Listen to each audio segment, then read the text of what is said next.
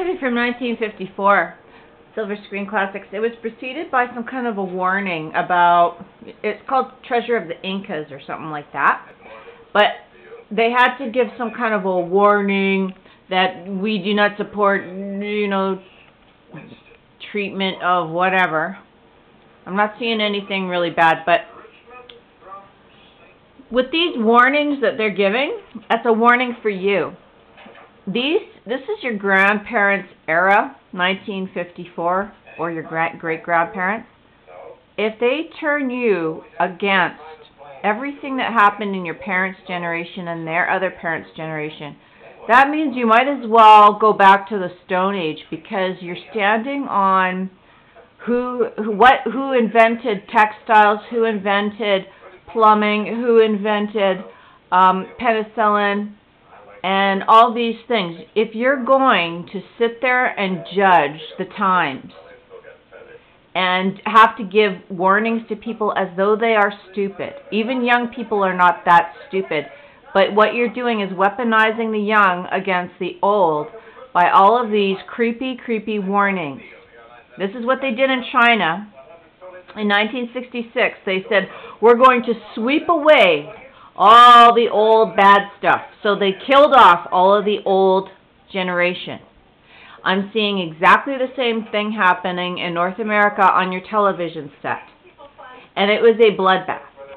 Now here, they're going to do it more subtly. It might not be a bloodbath. It might be just like, everybody's just dying and some kind of, they're going to lie about how they're dying. But it's the same thing. You better wake up, people. You can't let these people encroach, just like a predator, just slowly seeing what they can get away with, pushing the envelope, insulting your own judgment, making the choices for you, slanting your bias the way they want you to have it. And I don't care how old they are, or it's all these young, judgy people that are judging everybody. They are sick. They take away all of the joie de vivre out of your life. They make it boring and flat. And that's all that they can do. We have always grown up with offensive things. But we understood that this is a context of life. Life is never clean and perfect and nice and kind and polite.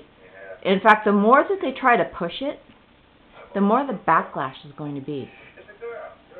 The more they try to control the way you think, the more insipid and ugly you want to become.